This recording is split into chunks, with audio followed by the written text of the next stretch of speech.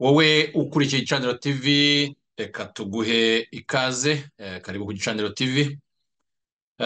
Nk'uko mubibona rero uyu munsi muri studio z'Igicaniro TV turi kumwe n'umutumirwa. Umutumirwa wacu ni Barbara Umuhoza.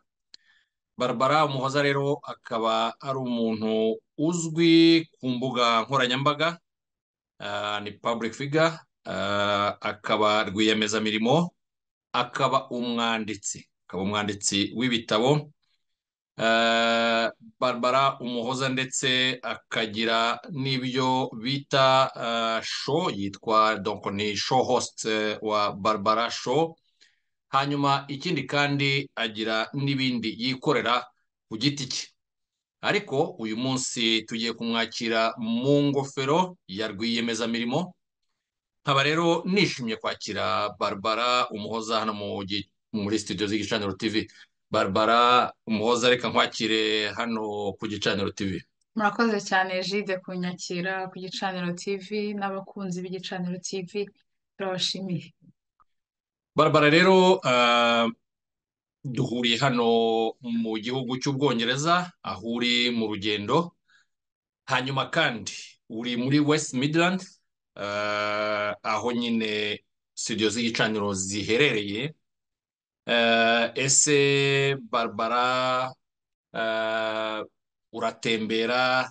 Ese haba hariho ibyakuzanye nk'akazi? Twatangiye tuvuga kuri rwiyemezamirimo, haba hariho ibikugenza bijyana n'akazi kawe? Waba se hariho ibindi bituma uri hano, kugira ngo noneho tubone uko twinjira mu kiganiro?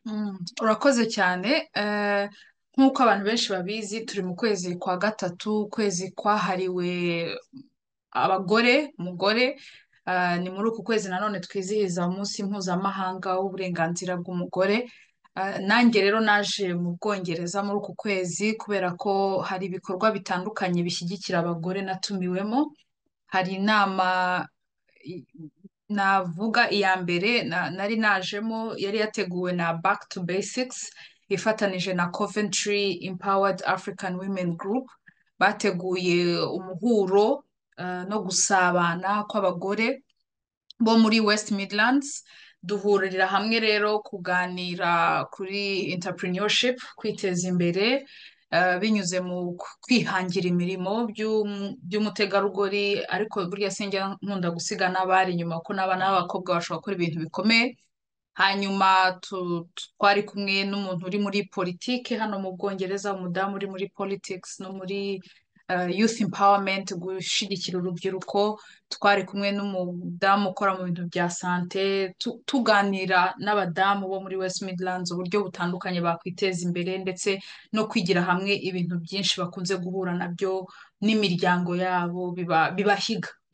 Yego. Hari n'indi retreat cyangwa se umwiherero w'abadamu uzaba mu kwezi kwa kane kugitangira. Uwo mwiherero uzaba wahuje abadamu nanone, naho barantumiye. Aho hantu hose rero aho hantu hose naje ngomba nzahura n'abadamu, tuzaganira ku bintu bijyanye no kwiteza imbere binyuze mu kwihangira imirimo, ama steps ya mbere cyangwa se intambwe za mbere bafata kugira ngo inzozi bafite, ibyo bifuza kugeraho babigereho. Uretse ko hano mu Bwongereza tuhafite n'amatorero menshi ya Zion Temple, tuhafite amatorero, dufite London, dufite Coventry, dufite Manchester, dufite Bradford na Selile, Liverpool.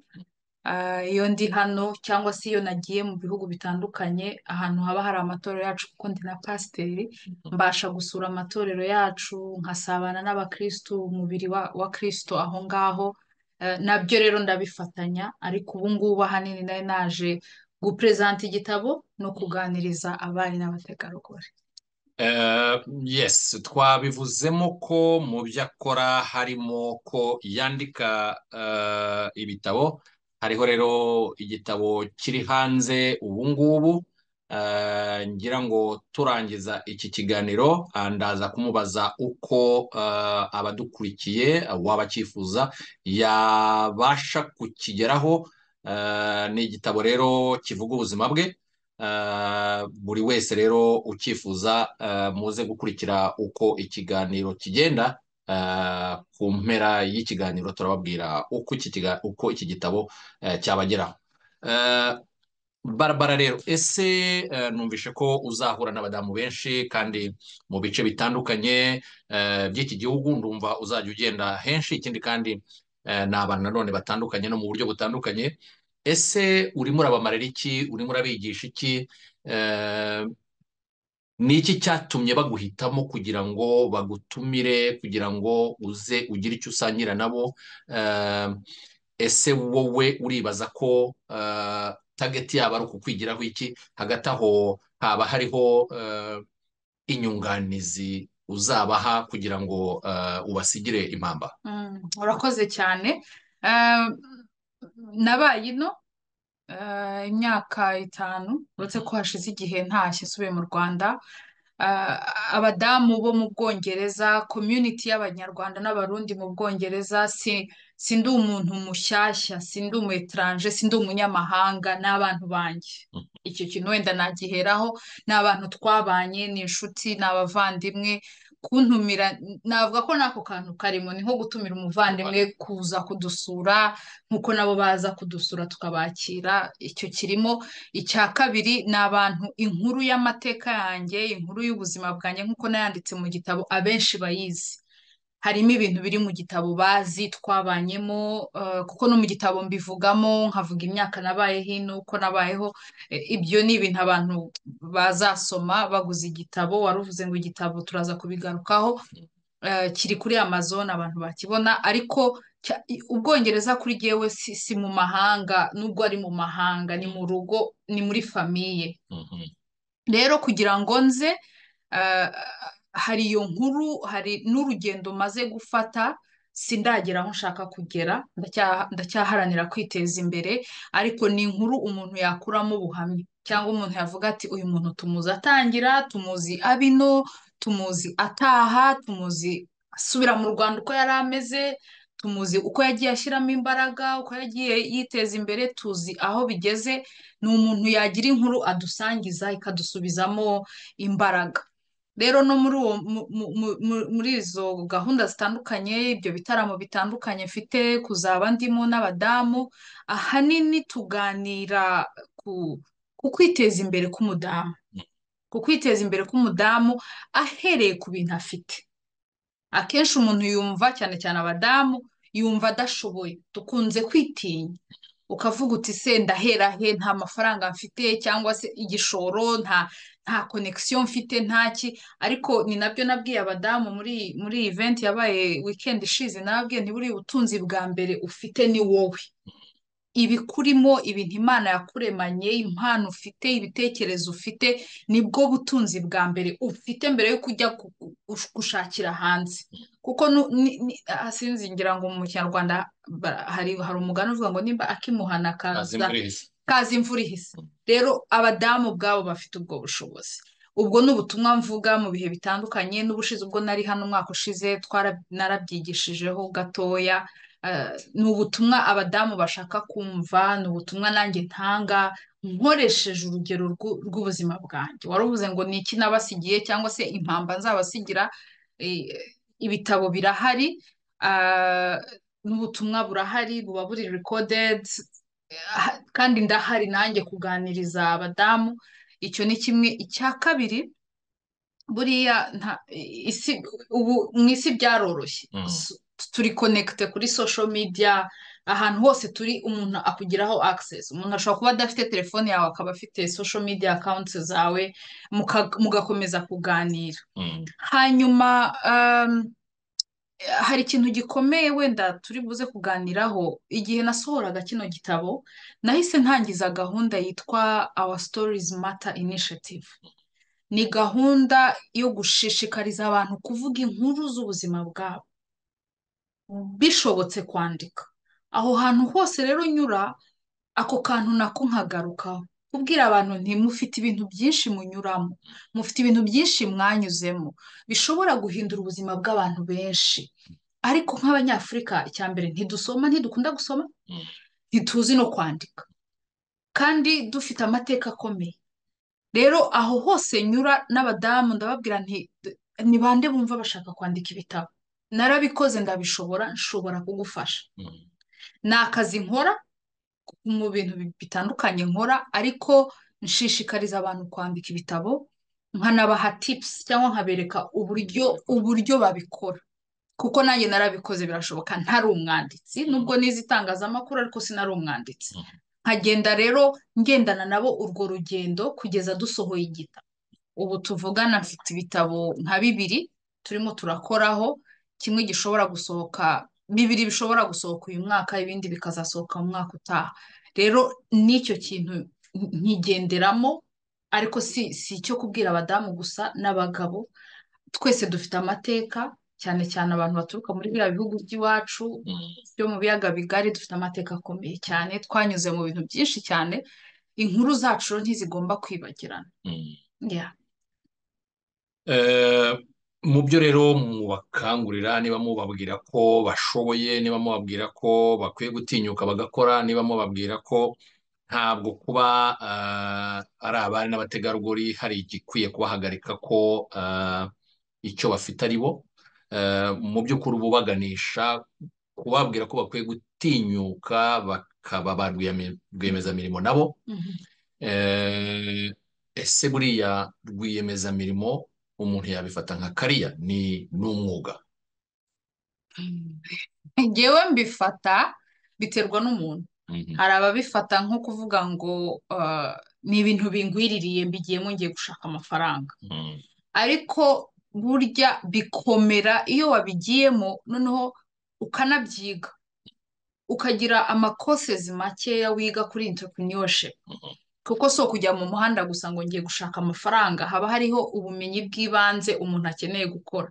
Sinzi nimba nabyita career, nabyita urugendo, life path umuntu aba ahisemo itandukanye n'iy'abandi, kuko hari abandi bahitamo kujya kwiga, barangiza kwiga bagasaba akazi, agakurira muri career y'ibyo yize. Rwiyemezamirimo nawe ashobora gukurira muri urwo rugendo yahisemo, life path, urugendo ahisemo, ariko narwo rukeneye kubyiga, kugira ibintu bimwe na bimwe umenya nka rwiyemezamirimo, kuko si kujya mu muhanda gusa, kuko harimo iby'ibanze. Twaranabiganiriye n'abadamu, turabwira tuti ugomba kumenya ese ufite iki, urashaka kugurisha iki, ushaka kugurisha produit zihe cyangwa serivisi zihe, urazigurisha he? Ibyo ni ibintu umuntu yiga akicara akibaza, urabigurisha he? Nimba uri hano mu Bwongereza, urugero, amategeko avuga iki kuri entrepreneurship? Ese umuntu afungura company hano gute? Ese bisaba iki? Ese taxes bimeze gute? Urabyumva ko ni ibintu byinshi umuntu aba agomba kwidokimanta, aba agomba kwiga, aba agomba kumenya kugira ngo abikore professional, kuko iyo udashyizemo akantu ka professionalism mu mirimo, muri kuba rwiyemezamirimo, hari ahantu bikwama, hari n'ahantu bipfa ugahomba. Hari abantu bahomba atari uko badashoboye gucuruza, ariko kuko bafite ubumenyi babuze. Harimo kwiga marketing, harimo utuntu twinshi umuntu yiga muri entrepreneurship kugira ngo ya business na ya serivisi atanga bikure, byaguke. Ariko harimo akazi, ni akazi. Ubwo rero wenda wagira uti mu byo mbafasha kumenya ni ukubasha kuidentifia ingorane zabibamo igihe baba bitangiye, ndetse ukaba wanabaha skills gatoya, n'urugero rw'ibyawe uburyo watangiye. Hanyuma ahangaha rero nabaza nti ese buri muntu wese aba ashobora kuba rwiyemezamirimo? Nibaza ko umuntu niwe udetermina nimba, umuntu niwe wemeza nimba yaba rwiyemezamirimo. Twe dushobora kwicara tukavuga ngo anyone can become a business person and entrepreneurship, ariko umuntu niwe umenya nimba we yaba rwiyemezamirimo, kuko bisaba courage, bisaba ibakwe, bisaba determination, bisaba gushiruka ubwoba, bisaba kuba umuntu wemera gufata riske, bisaba umuntu utinyuka akavuga ati nshobora gushya ariko ngiye gusimbuka.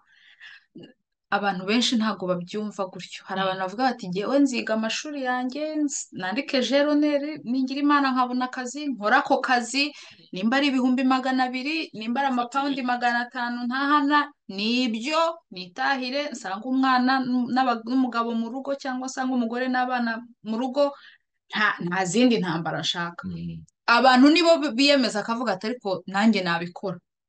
Ahubwo ikibazo ni ukwibaza urabikora ute, urakora iki? Nimba ugiye kuba rwiyemezamirimo uriyemeza iyihe mirimo? Twabyise rwiyemezamirimo ariko mu by'ukuri ugiye gucuruza iki? Uracuruza izihe produit, uracuruza izihe serivisi, urabicuruza ute? Ese ugiye kuba rwiyemezamirimo ukemura ikihe kibazo? Ni ikihe kibazo? Ko iyo ugiye gutangira business ugomba kwibaza uti hari iki kibazo, ngiye gutangira business ikemura iki kibazo, hanyuma iyo business ngiye gutangira ikemura iki kibazo nzayungukiramo, izanyigisha izampa amafaranga cyangwa izampa amapawundi cyangwa amadolari. None icyo kibazo ugiye gukemura uragikemura ute, uragikemura ryari, uzakimenyekanisha ute, uzakorana nande, uzakorana na leta y'igihugu urimo gute, amategeko y'aho uri aravuga iki? Mu Rwanda dufite amategeko atandukanye n'ay'abadukurikiye bari muri diaspora. Ariko byibuze ahanini iyo ndimo gushishikariza abari n'abategarugori kwihangira imirimo, mba mbabwira nti iyo ubaye financially independent, iyo wihagije mu bukungu, ubuzima bwawe burazamuka, ubuzima bw'umuryango wawe burazamuka, ukabasha kugira iterambere nawe, ukabasha kugira ijwi, ukabasha kugira umusada utanga, ubufasha utanga. Rero ni ibiganiro birebire bitarangira gutyo gusa, ntabwo ari ibintu twavuga mu minota 40 mikeya dufite hano, ariko ni ibintu bishoboka. Umuntu wese ashobora kugira ikibazo muri sosiyete akemura kandi akacyungukiramo.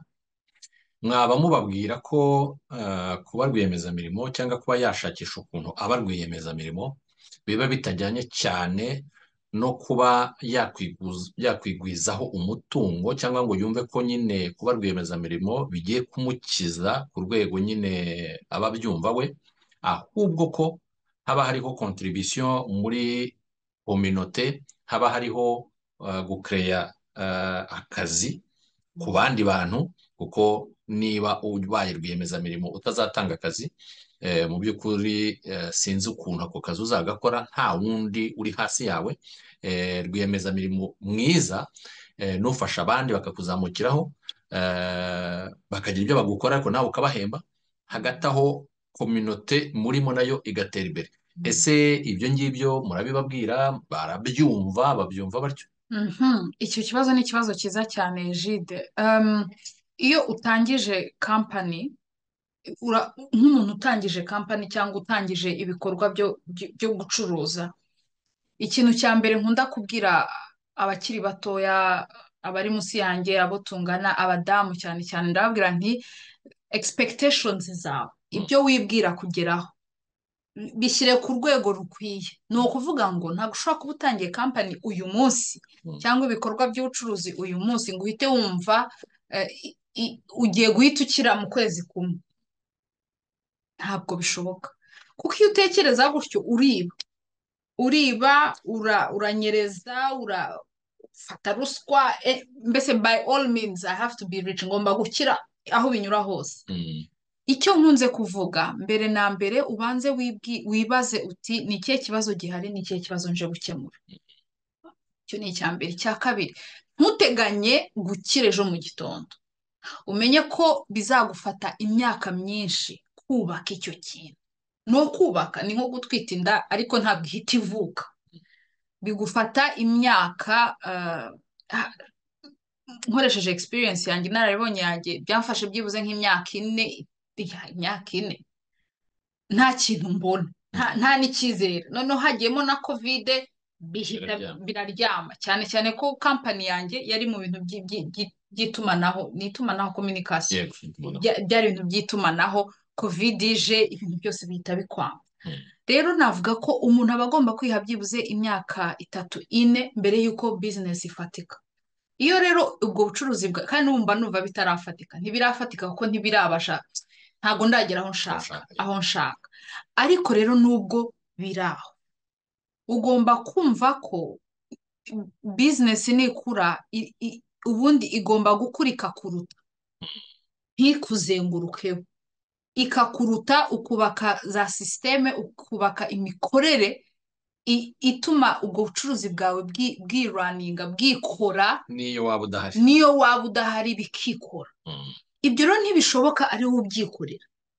Hari ahantu hagera ukaba oblige, bikaba ngombwa ko utanga akazi, kuko ntabwo uzakora finance ngo ukore human resources, ngo ukore administration, ngo ukore na marketing ya company yawe, ngo ugire, ntibishoboka. Hari ahantu hagera ugatanga akazi. Ahubwo ikintu cyiza uvuze, ntabwo ari kenshi, ntabwo ari kenshi, ariko nabibonye muri bino bihugu byateye imbere, usanga ubucuruzi bukomeye, yes, n'abacuruzi b'abaherwe, usanga afite nka foundation ashyiramo amafaranga, ashyigikira kominote zimuzengurutse, afite ahantu n'inkunga nyinshi buriya tujya tubona mu bihugu by'iwacu, biva mu bucuruzi bw'abakungu hano bikaza kudushyigikira. Yego hari izindi parametere ziba ziri ku ruhande z'imisoro n'ibiki, ariko ibyo si byo tuvuga.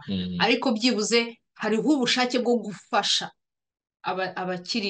abari hasi, abakene, imfubyi, abapfakazi.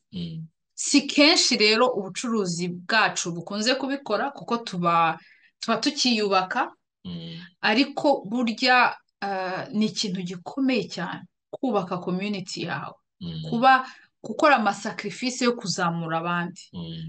Ndabikunda, ndacuruza ku rwego rwanjye, ibintu bikizamuka, ariko biranshimisha nk'iyo nicaye ahantu nkaba naganira n'umuntu nkamuha iminota 20-30, nkaba namubwira igitekerezo kigenda yagishyira mu bikorwa kikamukiza, cyangwa se cyahindura ubuzima bwe. Iyo tuvuga gufasha muri community, ntabwo tuvuga ngo naracuruje ngo nunguka miliyoni y'amapawundi, ngo noneho ngo nshobora gufata 200,000 by'amapawundi nkabishyira muri community. Si ibyo gusa, burya gufasha hari no kwicara ugaha umuntu umwanya, hari no kuganiriza abantu, hari gushyigikira abandi, kubaha inama, kubafasha. Iyo tuvuze gufasha, abantu bahita bavuga ati ntabwo ndunguka cyane ku buryo nashyiramo amafaranga menshi, mube muretse mbanze nubaka ubucuruzi. Ariko hari uburyo butandukanye dushobora gushyigikirana tukazamuka. Ako kantu rero waruvuze ni akantu keza. Abo twagiye tuganira ahanini turacyari kuri etape yo kubatinyura. So umuntu ukiri kuri etape yo kumva ngo arashoboye, tinyuka ufungure kampani mu Bwongereza, tinyuka ufungure kampani muri Amerika, tinyuka ufungure kampani Burayi, tinyuka ufungure kampani mu Rwanda, Burundi, aho uva hose. Uwo muntu utaratinyuka ntabwo nahita amubwira ngo noneho ngo uzunguka, ngo ushyireho amafaranga yo gufasha imfubyi n'abapfakazi. Uretse ko n'ubundi ibyo bikorwa dusanzwe tubikora nk'Abanyarwanda, hari amakontribisiyo dutanga, tugafasha imfubyi zo mu rugo, dusanzwe dukora ibyo bintu. Ibikorwa byinshi. Hari ibikorwa byinshi, yes. Abadamu rero, uku ni ukwezi kwabo kwabahariwe, cyane cyane ko nyine haba harabaye n'uriya munsi w'abari n'abategarugori au niveau international, ariko buriya byahise bihurirana nyuma gatoya nk'indi minsi 2 hano mu gihugu cy'Ubwongereza hari umunsi bita Mother's Day. Ni ukuvuga ngo bagize uwo munsi ku rwego mpuzamahanga, bahita bagira na Mother's Day. Nyine nanone birongera biragaruka, dukomeza tuvuga abari n'abategarugori. Ikibazo rero ahangaha mfite ni ukuvuga ngo umudamu ariga cyangwa se umwana w'umukobwa, hashize igihe, kuko bimaze igihe byaratangiye, ntabwo yewe no mu gihugu cyacu ntabwo umuntu akibyara abana 2, umuhungu n'umukobwa, ngo ube wavuga ngo ubwo minerval ibaye nkeya reka nshyire umwana w'umuhungu mu ishuri gusa, uw'umukobwa umureke. Ibyo ntibikiriho. Ngendagira nti niba umwana w'umukobwa ajya mu ishuri akiga ndetse akaminuza, akaba asobanukiwe icyo ari cyo ekonomi, akaba ndetse n'ibintu bigendanye na politiki y'igihugu arimo abasha kuyisuiva, kuko ibintu byose burya biragendana. Fo kumenya politiki uko aho igana, uko iyobora ibintu, kugira ngo umenye n'iyo ekonomi, kuko byose birimo mu mategeko. Hanyuma hakazaho nawe uko uteye, uko wiyumva. niba umwana w'umukobwa uko akura cyangwa se umudamu bitewe n'igihe abifatiye, ni impamvu ki bagomba gukenera ko umuntu abimpawaringa?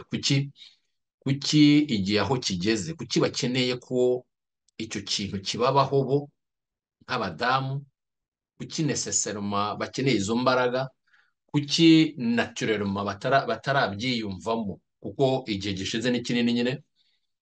Ariko iteka haracyavuga kwimpawaringa abari n'abategarugori, kwimpawaringa abari n'abategarugori. Ntago igihe kiragera bumve ko bagomba kwijyana mu bintu badakeneye ko umuntu abimpawaringa, kugira ngo bagire icyo batekereza, icyo bakora, bafate inisiyative, mbese bumve ko icyo kintu bagishoboye hatagombye kubaho icyo kintu. icyo ni ikibazo cyiza. Ndanabihuza n'aho wahereye uvuga umunsi mpuzamahanga w'uburenganzira bw'umugore na Mother's Day. Akenshi abantu bakunze kubivanga, Yego. barabyitiranya. Umunsi mpuzamahanga w'uburenganzira bw'umugore ni umunsi washyiriweho kugira ngo habeho iterambere ry'umwana w'umukobwa n'umugore muri sosiyete, abashe kwiga, abashe guhembwa amafaranga amwe nk'ay'abagabo bahembwa, bari mu mwanya umwe, ahabwa amahirwe amwe, agirirwa icyizere ko ashoboye. Sibyo? Hanyuma Mother's Day ni umunsi wo gushima ababyeyi bacu, ariko abantu benshi barabyitiranya. Dukomereje aho ngaho rero, women empowerment si nshya, ntabwo ari movement nshyashya, ariko nanone ni movement nshyashya. Hari imyaka myinshi yatambutse umwana w'umukobwa adashyigikirwa. N'uyu munsi mu bihugu bya Afurika, tuvuge kuri Afurika, hari ahantu, wenda mu Rwanda siko bimeze, ariko hari ahantu usanga umwana w'umukobwa atajya kwiga. Niyo mpamvu ubu butumwa bukomeza gusubirwamo. Abana b'abakobwa bashyigikirwe, babyeyi mushyire abana b'abakobwa mu ishuri, mu bigo bitanga akazi, nimuhe abana b'abakobwa, abagore mubahe amahirwe amwe. Nimba hari abantu baje gukora interview batatu cyangwa babiri, hakaba harimo umugabo n'umugore, nimba umugore mubona atsinze icyo kizame kuruta umugabo, uwo mugore nahabwa akazi, uwo mwana w'umukobwa nahabwa akazi, nubwo yaba yakoranye interview n'umusaza w'imyaka 60, reka tuvuge. Ariko nimba uriya mwana w'umukobwa mwabonye ko amurusha, nahabwa ako kazi, nahabwe ayo mahirwe. Ni ubutumwa rero bukomeza gusubirwamo, kuko ni ikintu gisa nk'aho ari gishya. Haciyeho imyaka myinshi abadamu, abakobwa bari overlooked, cyangwa se batitabwaho. Kandi nabo ibyo ni ibintu bigenda bikinjira muri subconscious, ni ibintu byinjira mu myumvire, nabo bakumva okay, ndabizi ko ari akazi bazagaho umugabo, nta n'impamvu yo gupigana. Cyangwa yajya muri interview ahahurira n'abandi basore nka 2-3, akaba yabaye intimide, akavuga ati ntacyo nduzuza umuhango. Ariko iyo hakomeje kubaho ubutumwa bubabwira buti murashoboye, mushobora no gutsinda, mushobora no gukora ibirenze bya basaza banyu, tudasuzuguye basaza babo, tutavuze ngo bo ntibashoboye, ariko tubumvishije ko namwe mufite amahirwe angana, hashyizweho opportunity zingana. Ni ukurwana n'ibintu byubakitse mu mitwe y'abantu, muri mindset z'abantu igihe kirekire, ku buryo si ibintu byaba one day bigahita birangira. Sibyo? Icyo ni kimwe. Icya kabiri, hari ikintu cy'umuco nshaka kuvuga. Ibihugu biratandukanye, agahugu umuco, agahugu n'umuco wako. Agahugu n'umuco wako. Ibihugu biratandukanye kandi habaho n'imico itandukanye. Nko mu Rwanda, abana b'abakobwa ukuntu twarezwe, nyine wabaga uzi ko ugomba kwitonda, ntuvuge ibitekerezo byawe ko waba ushanutse, ufashe umwanya w'ubuyobozi ni igishegabo, uvuze ibitekerezo bye ni ingare. Ni za mindset zagiye zubakikwa imyaka myinshi, ku buryo bigoye ko umuntu ahita abyuka ngo agomba gutinyurwa ati vuga, turi mu nama nawe vuga, ufite igitekerezo. Ntabwo uri bufatwe nk'ingare, it's okay, ushobora kuvuga. Cyangwa dushobora guhura mu nama, Egide wavuga ikintu ntemeranya nacyo, nkagira courage yo kuvuga nti Egide nubwo nkubashye, ariko ibi bintu mvuze sibyo. It's a process, ni ibintu bizafata igihe, sibyo? Ariko noneho biterwa n'ibihugu n'imico. Nk'ubu urwo ni u Rwanda, wenda n'abaturanyi bacu Burundi bashobora kuba bameze gutyo. Ukuntu umwana w'umukobwa yakuze arerwa yumva afata ibintu. Iyo ugiye mu bihugu byo muri West Africa, nko muri Nigeria, nagize amahirwe yo gusura Nigeria umwaka ushize. Mm. Nta tandukaniro hagati y'umugabo n'umugore, uretse ko bo bari ku yindi extreme, urusaku ni rumwe, wenda bihabanye n'umuco wacu, Mm. ariko ho abana b'abakobwa baho baranasunikwa cyane. Usanga imiryango ifite abana b'abakobwa ahubwo babasunika cyane, babahata kwiga, yige medicine, yige law, yige finances, yige ibintu, bya bintu bikomeye, abe engineer, barasunika cyane. Donc bo bitewe na mindset yabo, hari aho baba bageze ku rugero runaka wenda twe tutarageraho, Mm. ariko nanone hari context y'umuco tutagomba kwirengagiza. Mm. Rero ni ibintu, ni urugendo, ni urugendo rutazahagararira mu Rwanda. Mu Rwanda nibitungana ntabwo bizahagararira mu Rwanda. Ni Mm. urugendo rureba umwana w'umukobwa n'umudamu ku rwego mpuzamahanga, ngo umwana w'umukobwa n'umudamu ku rwego mpuzamahanga afite amahirwe amwe Mm. n'aya musaza we, ariga. Tuzagera igihe mu Rwanda wenda ibyo bintu ntibizabe bikiri ubutumwa bushyashya, Mm. ni naho turimo kugana. Ariko nitureba mu baturanyi bacu nk'abadamu ku rwego mpuzamahanga, ubutumwa bwa International Women's Day ni ubuvuga ngo ntibigarukira kuri twe, n'abaturanyi tubarebe, ahantu Mm. hari umwana w'umukobwa wese abashe guhabwa amahirwe amwe, abashe kwiga, abashe guhabwa akazi, Mm. ntashyirwe muri box. Ntabwo rero bigarukira iwacu ariko n'ahandi hose. Mu gihe rero mu bihugu by'abaturanyi tubibona mu buryo butandukanye, cyane cyane ko mu gihugu cy'u Burundi first lady waho, donc umugore wa perezida w'u Burundi, kuri uwo munsi yavuze ko bitazigera bibaho, ko nta na rimwe umugore azigera angana n'umugabo. Yarabivuze mu magambo ye ati, barundi barundikazi, ntabwo umugore azigera areshya n'umugabo, ati ibyo ntibizigera biba muri iki gihugu cy'u Burundi. Byavuzwe na madamu wa perezida, aho twebwe mu Rwanda ubu dufite amahirwe menshi yo kugira abategarugori, abantu bafataho nk'icyitegererezo. Ubu ngubu mu Rwanda, uretse ibyo bavuga ko mu nteko ishinga amategeko aribo benshi, ibyo ngibyo ni ikintu tumaze kumenyera.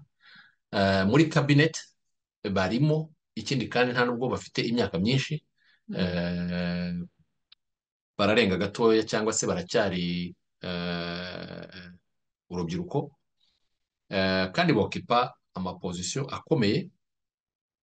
Twagize amahirwe yo kubona umuntu nka madamu Louise Mushikiwabo, wabaye imyaka myinshi ari minisitiri w'ububanyi n'amahanga, ndetse akaba na porte parole ya guverinoma, none ubu ngubu akaba ayobora francophonie. Yabaye rero icyitegererezo kuri benshi.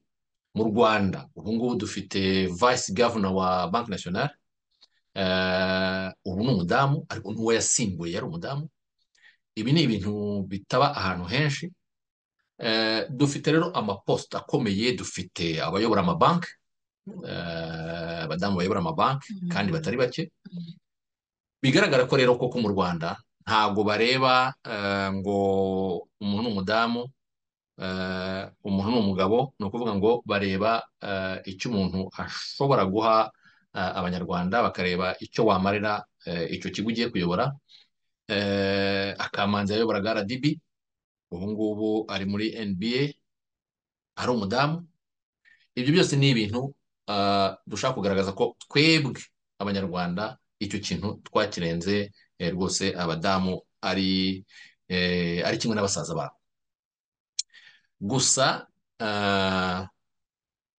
mu Rwanda dufite icyo cyitegererezo turebera hariya. Nkawe uhari, uhatuye, uhakorera, ese abana bato ni ukuvuga batangiye kumenya koko abo ari bo, batangiye kuba yanareba akavuga ati mu gihe runaka ndifuza kuba iki, ese bo bagira amahirwe yo kuganira n'abantu kugira ngo hakiri kare, kuko abo waje kureba hano ngira ngo ni abantu bakuru, Mm. ni abantu bubatse bafite ingo, ni abantu rwose bari mu kigero ubien mwaba mungana cyangwa se banakuruta. Ariko umuntu iyo ari muto, aho atangiye gutangira kubaka ibitekerezo bye bimuganisha ejo he, uwo nguwo nawe aba akeneye nk'ibi ngibi kugira ngo atangire guhitamo hakiri kare. Ese abana mu Rwanda bo baba bahura n'aya mahirwe yo kubona nk'amwe, abashobora kuba bababwira nk'ibyo waje kwigisha abantu hano, nk'ibyo waje kuganira n'abantu hano, kugira ngo nabo batangire batarase imirongo y'ubuzima bwabo? Oh, wow. wari icyo kibazo wari urimo ukibaza ndimo gutekereza ibintu byinshi, nibuka ijambo nyakubahwa perezida wa repubulika y'u Rwanda Paul Kagame yavuze ku munsi mpuzamahanga w'umugore muri BK Arena. Eh, ndagerageza kubiparafraza, siko yabivuze neza uko yabivuze, ariko yaravuze ngo harya umuntu udaha uburenganzira umugore, harya bigenda bite? Asubiza amaso inyuma aravuga ati abagore bagize uruhare mu kubohoza igihugu, n'uyu munsi bakigira uruhare mu kubaka igihugu. Harya iyo badahawe ayo mahirwe ni bande babihomberamo? Niko nabifashe. Ijambo rye barisanga kuri platform za RBA ndumva rikiriho. Iyo umugore asigajwe inyuma cyangwa se umwana w'umukobwa adahawe uwo mwanya, igihugu kirabihomberamo. Kuko abo badamu bose, reba nawe urwo rutonde rw'abo badamu abuzi, hari n'abandi benshi tutazi, ariko bari gukora ibintu bikomeye cyane mu Rwanda, kugeza ku rwego rwo kuyobora isibo, kugeza ku rwego rwo kuyobora umudugudu, ba executive bandi. Hari abagore haba abari muri politike, haba abari mu bucuruzi, haba abari muri civil society, hari abagore barimo barakora ibintu bikomeye, hari abana b'abakobwa barimo barakora ibintu bikomeye mu Rwanda. Kandi wenda dushobora kutazamenya, bashobora kutazaca kuri social media, ariko barimo gutanga umusanzu wabo bakoresheje impano zabo kubaka igihugu. Rero iyo badahawe ayo mahirwe, mu by'ukuri igihugu kirahomba, kubera ko Imana ijya kuturema twese yagiye iduha ubutunzi, yaduhaye impano zitandukanye, yaduhaye ubushobozi butandukanye. Iyo bumwe rero budahawe amahirwe ngo bukore, abagenerwabikorwa barabihomberamo. Ibintu nkora uyu munsi, iyo mba ndi mu gihugu kitampa ubwisanzure, igihugu kitampa urubuga, igihugu kitampa amahirwe yo kwegzerisa gukoresha ibintu ndimo, hari kuba hari igihombo. N'undi mugore n'abo bandi bose uvuze, iyo batari kuba bafite ayo mahirwe, hari kuba hari igihombo gikomeye cyane, gikomeye. Rero ni amahirwe dufite kuba mu gihugu kiduha ubwo burenganzira, kidusunika, kiduha opportunities. Hari inama nzi zimwe na zimwe nagiye mbamo, abantu baziteguye bakavuga bati iyi nama igomba kuyoborwa n'umukobwa, iki kiganiro kirayoborwa n'umugore. Mushaka umugore uzi kuvuga igifaransa cyiza, niwe uri buyobora iki kiganiro. Ubwo ndavuga muri secteur yanjye y'ibintu bya communication. Mushaka umugore, mushaka umukobwa, niwe dushaka kubona. Icyo kintu cyo kuba intentional, kugambirira ko umwana w'umukobwa n'umugore ayobora, automatically uwo mwanya niyo hatabaho izo nyigisho special nk'izo naba naje gutanga, umwana w'umukobwa wagiye kubiyobora, uwo mwanya muba mumwubatsemo icyizere gituma ejo azakora n'ibindi birenze. Noneho na babandi bato bari bumubone kuri televiziyo, na babandi bato bari bumwumve, barumva ko ari ibintu bishoboka. Wivunika. Nakuze nabaye mu Rwanda, ndi umwana, ndi muto, naho ntahiye Madame Louise Mushikiwabo yari afite izo nshingano wavuze. Kubona Madame Louise Mushikiwabo ashobora kuyobora Minafete, akaba umuvugizi wa leta, n'uyu munsi umuvugizi wa leta n'umudamu. Ngewe nk'umuntu wakuze mfite icyo kintu cya communication no gukunda communication, naravuga oh wow, birashoboka kubona umugore yayobora imihango ikomeye, hatumiwemo abaperezida. Ndabyibuka sinjya nibagirwa event yari yabaye, Madame Louise Mushikiwabo avuga icyongereza, avuga igifaransa, ahita ashyiraho ikinyarwanda, numva ndapfuye. Ndavuga ni Mana, biriya bintu birashoboka. ahubwo byageze kuwa Kenya cyangwa wa Tanzania agomba kuba yaravuze n'igiswahili. kubona madamu Louise Mushikiwabo avuga icyo kintu, ngewe wari ukiri umukobwa muto mbireba kuri televiziyo, automatically mindset yanjye ihita ihinduka kuko habaye ikintu twita representation. I can see myself through her, nshobora kumwibonamo kandi arampa icyizere. Rero iyo politike igambirira ikintu nk'icyo, uwo mwanya ibitegura n'abandi bana b'abakobwa. Icyo ni kimwe. Icya kabiri, mu Rwanda hari inisiyative nyinshi cyane zishyigikira umwana w'umukobwa. Abana b'abakobwa, haba abari muri IT, abarimo kwiga IT tekinoloji, amahirwe bahabwa yo kujya kwiga, imyanya bahabwa yo kuyobora bakiri bato. Hari porogaramu nyinshi mu maminisiteri atandukanye ziba zigambiriye kuganiriza umwana w'umukobwa. Hari amaporogaramu menshi mu bigo by'ubukungu ashyigikira abari n'abategarugori. Banki zitandukanye wavuze, hari banki zitandukanye nzi zifite amaporogaramu, wenda tutari buvuge hano ko tutarimo kubyamamaza, ariko zifite amaporogaramu yo gushyigikira ba rwiyemezamirimo, yo kwigisha mu bigo by'amashuri abana b'abakobwa, hari porogaramu nyinshi cyane ku buryo abana b'abakobwa babyiruka bazi ko kirahari. Hari aho nzagana bakanyumva. Hari aho nzagana bakanyumva. Kandi nta nubwo ari ku rwego rw'ibigo gusa, usanga no mu turere no mu tugari haba hari inzego z'abagore zikomeye zishyigikira, zifasha, ziganiriza abana b'abakobwa. Urugero, tugira gahunda z'umuganda buri kwezi. Mu muganda habamo ibiganiro bitandukanye. Buri gihe haba hagomba kubamo umugore uri buvuge ikintu. Ibyo byose, uwo mwanya biba bifite ikintu byereka umwana w'umukobwa, kugeza hasi ku isibo, kugeza hasi ku karere, ku mudugudu, ko niyo hateranya abantu, umugore ashobora guhabwa ijambo akavuga. Umugore aba muri leadership, umugore ashobora kwihangira imirimo. Icyo abana b'abakobwa cyo singihangayikira, kuko hari gahunda nyinshi tutabasha kurondora hano zishyigikira, zigisha abana b'abakobwa. Yes. Ndeka rero ubwo mbere y'uko tujya ku gitabo wanditse, kigomba kuba kibera ahubwo benshi imfashanyigisho, kigomba kuba mu kumenya, mu gusoma ubuzima bunyuzemo, hari ibyo kibafasha. Reka hagati aho tunakwifurize kuzagira nyine ibyo biganiro byiza hirya no hino aho uzabonana n'abo badamu. Twizere ko mbese bazabonamo ibyo bari bakeneye, byatumye bagusaba kuba wabafasha. Twizere ko nabo hazabonekamo ba rwiyemezamirimo, bitewe n'uko bazaba hari byinshi babashije kumenya. Mu gitabo rero cyawe, natangira wenda uko byanze bikunze, abantu barashaka kumenya impamvu ya tayito. Wahisemo ute kugira ngo wumve ko ugomba kucyita iyi tayito wagihaye? Urakoze cyane.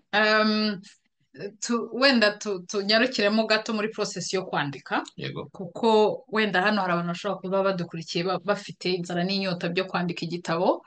Mbonereho kukwishyuza igitabo cyawe aho kigeze, Jide. Nanjye ndi mu nzira nk'abo ngabo. Nibyo wangiriye inama yo kuzandika, wangiriye inama, twaranaganira ahubwo umbwira ko nta nubwo ari kimwe, ni ukurikije uko twaganiriye wasanze ngomba kuba naba ndimo ibitabo byinshi. Ariko nibyo, nanjye ndi umwe muri abo ngabo basa n'abakitinyaho gatoya. Ariko vuba cyane ntabwo nzakomeza kuba muri uwo murongo. Nzaza rwose, nzaza twandike, nzaza tugire ibyo dushyira hanze nk'abandi. Yes, urakoze cyane.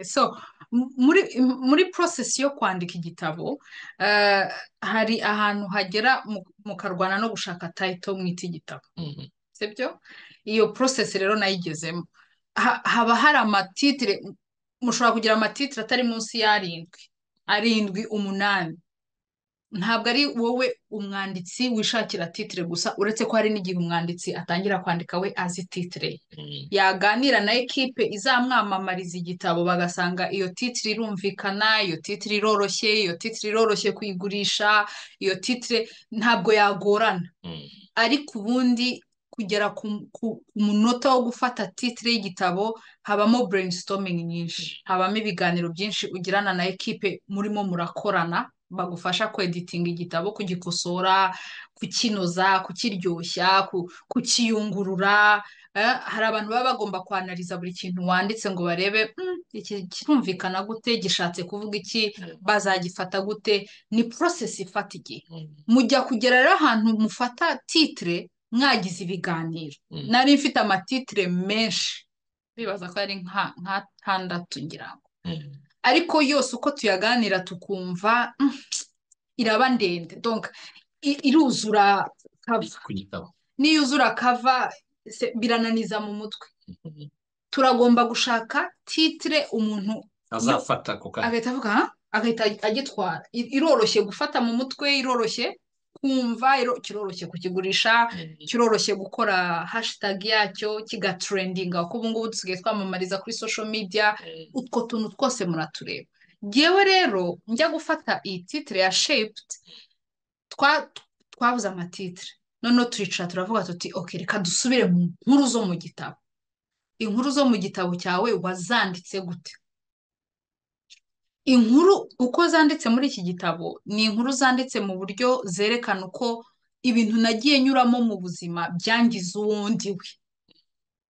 Ako tuba turagatowe tuti okay, izi nkuru zigaragaza uko ubuzima bwangiza uwundi we. Uko kugirwa tukwita iki? Tuza kugwa kuri titire ya shaped. Shaped ni wagizwe, wabumbwe, nko kukubaza, ni nko kugucura, wacuzwe, wabajwe.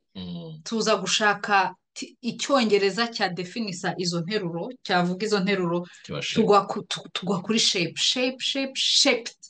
Ku buryo niyo ugiye kureba amashapitire bifite mu gitabo, harimo shaped by parents, wabajwe n'ababyeyi. Harimo shaped by religion, wabajwe n'idini. Shaped by independence, wabajwe no kwigenga. Shaped by. So biranafasha muri za nkuru zo mu gitabo, ngenda menya uko nziplasa, ariko nuko zagiye zingira uwundi we. Undi muntu rero udukurikiye ushaka kwandika inkuru ye, akenshi bikunze kugora abantu bandika. Ahita avuga ati igitabo nzakita iki, agahita kwamiraho, agatinda kuri titire. Wenda amaze kwandika nka paji 10, agashaka titire kuri paji 10, yabura titire agahita bivamo. Hari abantu bashobora kuba badukurikiye bamaze imyaka bafite titire. No. Iyo mpuye n'abantu tugira inama mu bintu byo kwandika igitabo, akenshi iki kibazo cya titire kiragaruka. Dore uko tubabwira, titire yireke, ubanze wandike inkuru yawe. Andika inkuru uyimareyo yose, tubanze dusome inkuru, twumve uko imeze, uko yumvikana. Inkuru ibyara titire. Rero nuko twageze kuri shaped. Niba zasoma n'igitabo bazasanga inkuru zitandukanye zaragiye zingira shaped. zarakubumbye, zaragucuze, zarakuremye, uba uburiwe. Nanone wenda reka ngire n'amatsiko yo kuba umuntu yakwibaza impamvu y'isura yawe ku gitabo. Ni uburyo bwo kugaragaza uwo muntu wacuzwe n'ubwo buzima yanyuzemo, noneho bikajyana n'iri zina, ngira ngo nicyo bisobanura hari. Kuri kava, noneho reka turebe kuri kava. Abantu baba muri bizinesi y'ibitabo, ugomba kwandika igitabo yego, ariko buriya hagurisha kava. Ugomba kugira kava, bajya babivuga ngo ugomba kugira kava yatuma umuntu akererwa indege ku kibuga cy'indege arimo kureba kava. Urabona mu bibuga by'indege habamo ahantu bagurisha ibitabo, utuntu tumeze nk'utu book sellers. Abagenzi WH Smith cyangwa Barnes and Noble n'ahandi hose bagurisha ibitabo mu bihugu byo hanze. Ako no n'iwacu i Kanombe birahari mu kibuga cy'indege. Umuntu agomba gukurikira kava yawe ikamutwara, akaba yakwibagirwa ko indege igiye kubera ko kumusiga yarangaye kubera ko yarangaye. areba igitabo. Yes. So habamo byinshi rero iyo bigeze kuri kava. Ntituvuye ku izina. Kava rero nayo muyitindaho mushaka ikintu kizarangaza umuntu. Kuko ibyo bikora muri marketing and sales. Hari abantu bagura kava igitabo ntazagisoma. Ariko yaraguze igitabo. Nubwo tuba tudashaka ko mukigura ngo mukibike, tuba dushaka muzagisome muduhe feedback, mbonereho no gushima abaguze shapes bakampa feedback. Ariko iyo ugiye gusohora igitabo ugomba kureba kava iri bwatire abantu. Now, kwatira abantu cyangwa se gufata attention y'abantu ntabwo ari ifoto gusa. Hari abantu bakora amakava afite amadesign y'ibindi bihangano, ariko nabyo biba bigomba kuba bikoze neza ku buryo umuntu akibona agahita ashituka, agahita areba. Kuko iyo yagiye kuri stand agahita afata kava, uwo mwanya ahita agira areba kava ifoto cyangwa ikiriho, agahita areba ya titre twatinzeho twibaza ngo ese iroroshye kuyifata, agahita avuga ati reka njye muri content yavuze iki, agahita agira ati iki gitabo ni cyiza, akaba arakiguze. Iyo rero bigeze muri marketing and sales, ibi byose turabireba. Si ngombwa ko buri gihe ushyiraho ifoto. Hashobora kubaho igihangano runaka, hashobora kubaho amabara atandukanye, hashobora kubaho ibintu bitandukanye. Ariko nk'umwanditsi ufite na ekipe ya marketing mukorana, kuko nanone hari ukuntu iwacu tujya twandika ibitabo biryoshye ariko ntitugire abantu badufasha kubigurisha, ntitube tuzakora tour ngo tugurishe ibyo bitabo, amamezo, ugasanga rero umuntu asohoye ibitabo ntagurishije, ibyo bintu byose birajuwa muri success y'igitabo. Njyewe nakoresheje ifoto kubera yes it's a biography, ariko harimo n'izo aspects zindi, kuko nari umwanditsi ngiye kwandika igitabo bwa mbere, ntarigera nandika igitabo, so mvuga nti ndakenera ikintu, kandi communauté nandikiye ni sosiyete yacu y'Abanyarwanda, nibo bakiriya ba mbere banzi, nibo bazanteza imbere, nibo bangeza kure, nibo bazi iyi face. Umuntu ashobora umunyarwanda ashobora kugura iki gitabo akakigeza ahantu internationally ntakwigeza, ariko ko anzi, kuko avuze ati nguze igitabo cya mwene wacu, igitabo cy'umunyarwanda. Rero hari ibintu byinshi bijuwa mu gusohora igitabo. Wigeze rero kuvuga mu kiganiro ko abanyarwanda batandika, koko abanyarwanda baritinya, ntabwo bakunda kwandika, ariko kandi si uko babuze ibyo bandika, cyane cyane yewe ahubwo byabura ahandi, ariko mu Rwanda ibyo kwandika birahari kandi ni byinshi. Ikibazo rero ni nuko iyo twanze kubyandika, abandi barabitwandikira kandi bakandika amakosa, cyangwa bakandika babinyuranije, bakandika inkuru bayishe nkana, bitewe n'iki? Bitewe n'uko ntabwo twanditse. Wabatinyuti nk'uko nabikoze, namwe nabafasha, ukaba wanasaba uti bakugereho, nyine ube wabafasha ababyifuza. Ariko rero kwandika ngira ngo uretse kuba byavuna umuntu mu kubikora, ariko nta nubwo ngira ngo binahendutse. Ese wabwira iki abantu, wabatinyura ute mu buryo bwo kuvuga ngo kwandika hariyo izo maison d'édition zigomba byanze bikunze kukuba hafi kugira ngo uzagurishe. Kugurisha igitabo ntabwo ari ibintu bisanzwe. Haba hari abantu nanone nyine baba barakoze amazina mu kugurisha ibitabo. Iyo igitabo cyawe kihageze, nyine uba uri sure ko igitabo cyawe kizagurishwa, ariko hari n'igihe ushobora kucyandika kikaba ari na cyiza, ntikizamenyekane ngo kigurirwe kubera ko nta maison d'édition wabonye. Abantu rero batwumva bifuza kwandika, bafite amateka yaba y'u Rwanda yaba yabo, ko abanyarwanda turayafite menshi, baca hehe kukugeraho? Baba batekereza ko wabafasha iki? Wowe ni iki kintu wabasayidiraho kugira ngo ubatinyure bafate uwo murongo wo kwandika, hanyuma n'icyo kintu kirimo uburyo, kuko bibaza ko bihenda, byagenda bite kugira ngo bakonkretize, mbese icyifuzo cyabo kizageraho kijye mu ngiro? Urakoze cyane. Hari ikintu nshaka kugarukaho ku muco wacu. Abanyarwanda, si n'abanyarwanda gusa, abanyafurika tugira umuco uri oral wo kubara inkuru tuzivuga. Inkuru, amateka bigaherekeranya mu miryango, ariko binyuze mu kubivuga. ni nabyo n'ubu tugikunda abenshi, twicare dutarame utubwire ibintu byabaye muri 90, nta muntu ubyandika, nta muntu ubirikodinga, turicara tubiganire, dutangare, twishime, tuvuge tuti wawu, abarira barire, abarira barire, tuvuge ibyo bintu byarabaye, ariko bisigaraho. Iyo rero ndimo ndatekereza kuri our stories matter initiative, ntabwo ntekereza kuri kote yo kwandika gusa. Ndavuga nti nimba udashoboye kwandika, shaka, ushobora kuba uri i Kigali cyangwa utari i Kigali, ariko wenda igihe uzazira mu Rwanda, cyangwa se fata telefone urikodinge, nimuganira urikodinge ibyo bintu, ariko amateka yawe, amateka y'umuryango wawe ntazarigite, ntazabure, nta hantu izo records zasigaye, nta hantu ubwo buhamya bwasigaye.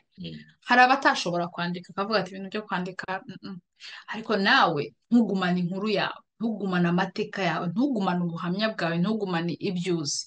Shaka mwaye yo kubisohoramo, ahantu ubisohorera, ariko bisohoke, inkuru yawe isohoke.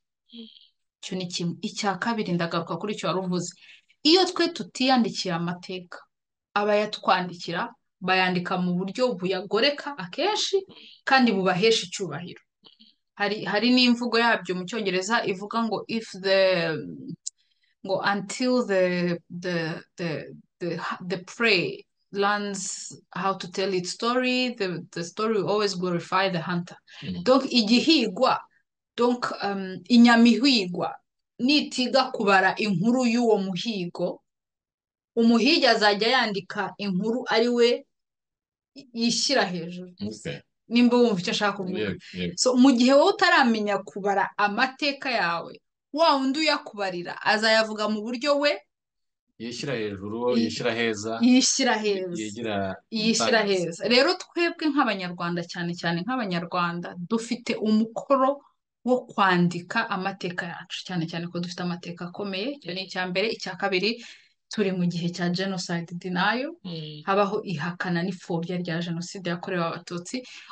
Rero ababaye muri jenoside yakorewe abatutsi, nubwo bikomeye, impamvu mbizanye ni uko maze gukorana n'abarokotse jenoside yakorewe abatutsi mu gusohora ibitabo byabo, mu kubafasha mu buryo bumwe cyangwa ubundi.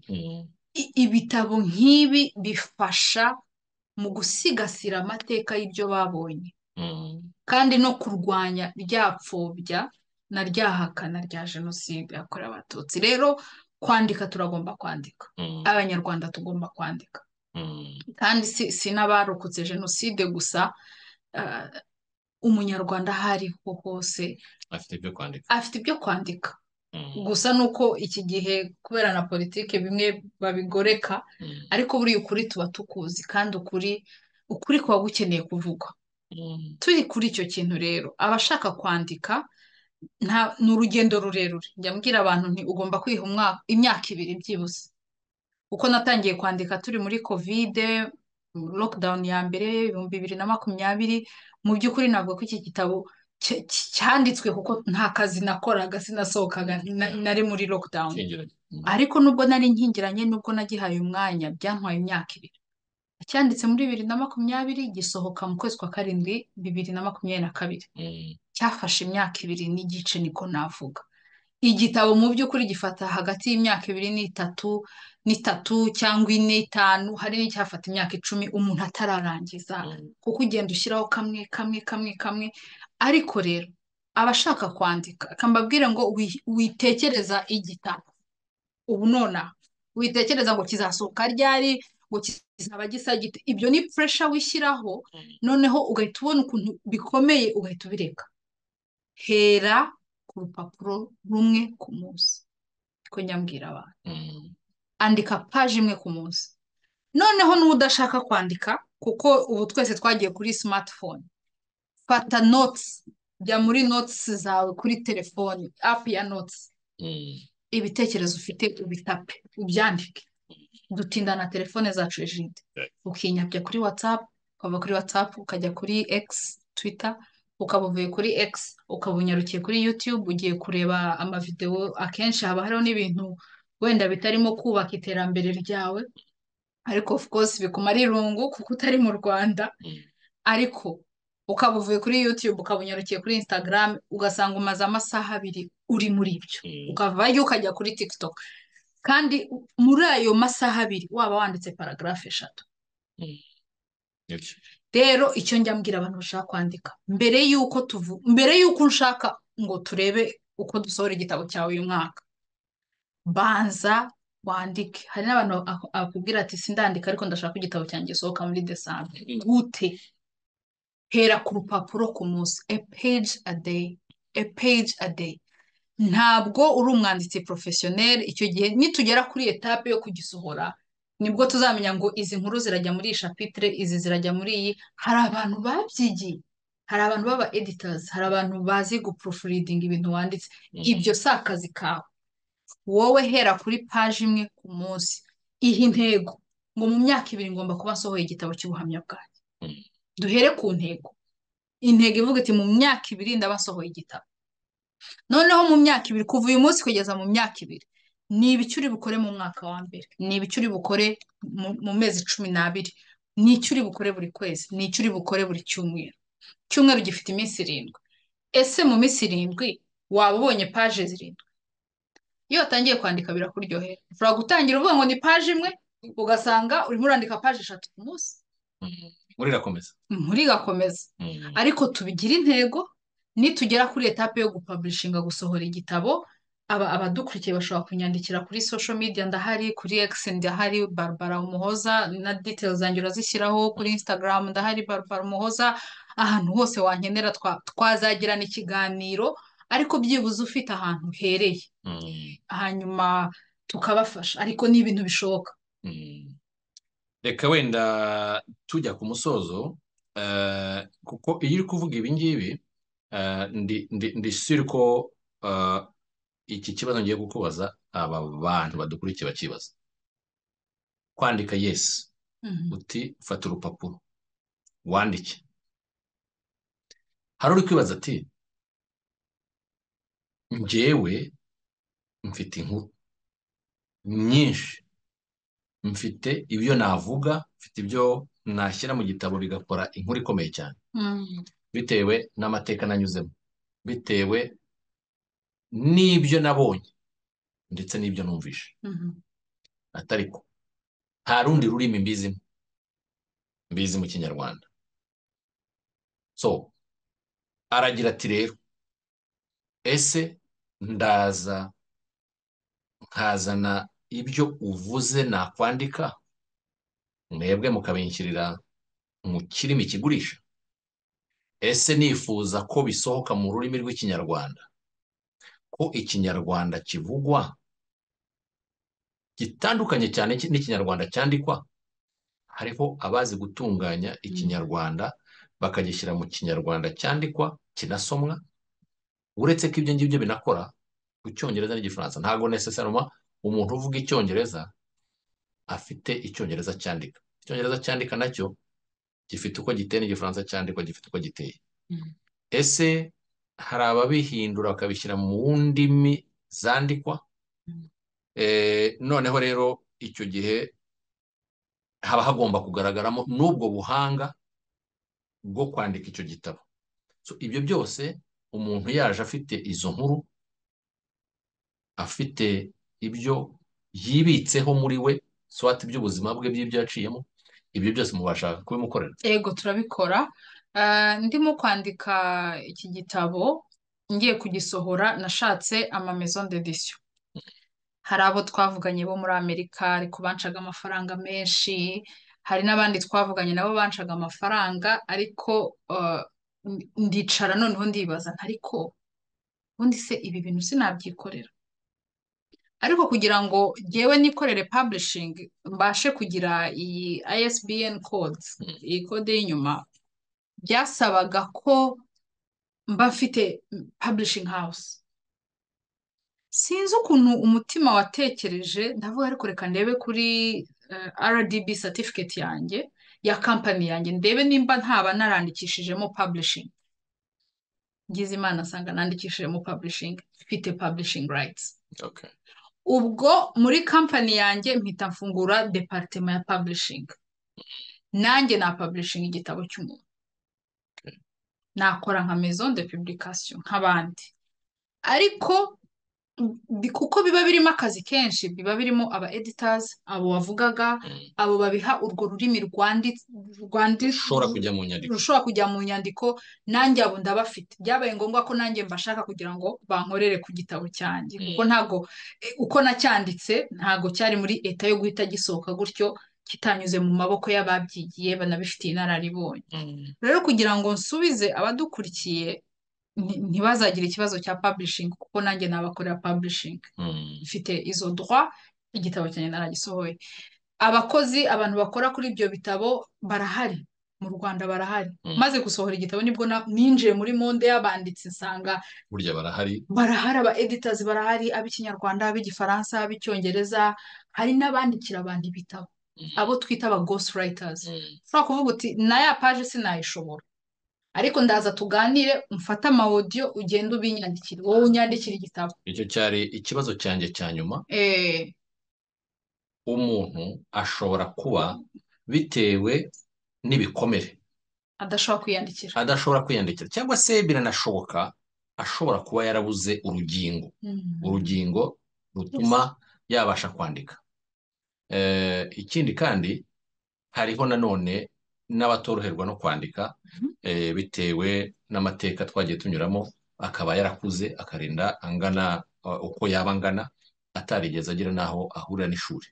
Ibyo ni ibintu amateka y'u Rwanda abantu bagiye bacamo, hari abo yagiye aheza ntibabashe kuba bakwiga, ariko akaba ayo mateka ye ayafite, akaba yaza akicara hariya akaba yavuga igitabo cye, noneho abashobora kwandika bakabyara. Barahari. So ibyo byose ni ibintu bikorwa, ni abantu bahari, ni ibintu nanjye ntabwo nari mbizi, nabimenye ninjiye muri monde yo kwandika, mpita mbona ko cyakora byanaguye company yanjye, kuko byahise binyinjiza mu yindi business. I diversified, mbaninje no muri business ya publishing itandukanye n'ibyo nari nsanzwe nkora, kuko nasanze abantu babikora bahari, aba consultant babikora barahari.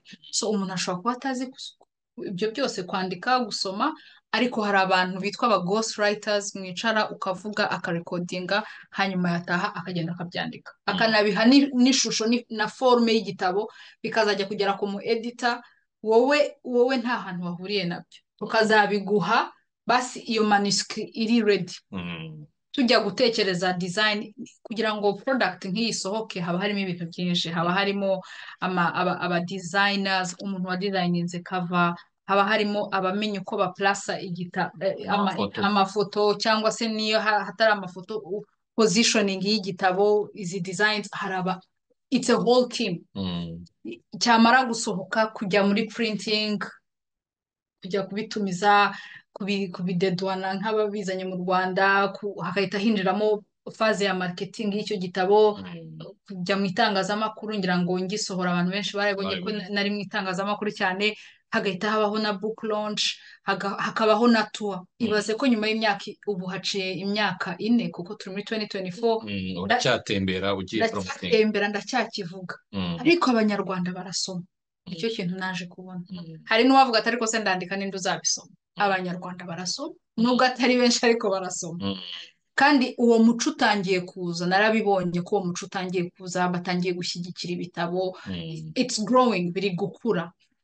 So umuntu ushaka kwandika ntatekereze ibyo bintu byose, kuko iyo wakoze akazi ugomba gukora kajyanye n'igitabo, umusaruro urawubona.